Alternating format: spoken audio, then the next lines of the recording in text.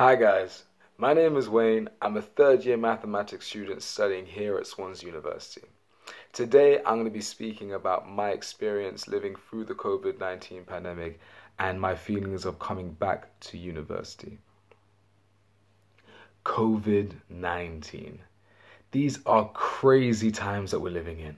One that will definitely go down in history. Everything from the social distancing of 2 meters to the maximum of 6 people in a group to the fact we have to wear face masks everywhere. It makes me feel a range of emotions, especially coming back to university. But two definitely stand out: nervousness and excitement. Nervousness. While a global pandemic is happening, I am nervous to come back to university and complete my third and final year. I don't know how things will change. The way of teaching will change. The way I learn will change. And the way sports will be carried out will also change. I'm intrigued to see the way that things will happen while teaching online and having online lectures. I'm intrigued to find out how I learn online.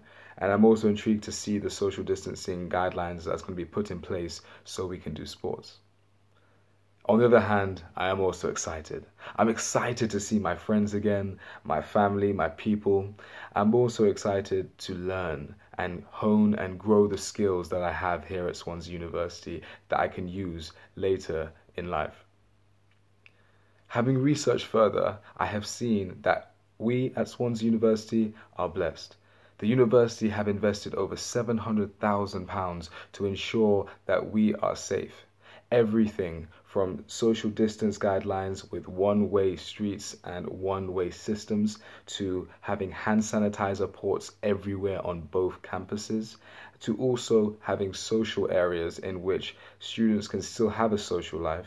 They could eat, drink, and socialize, ensuring that we are safe. Excited, nervous, but overall hoping that next year is a great year. Stay safe, everyone.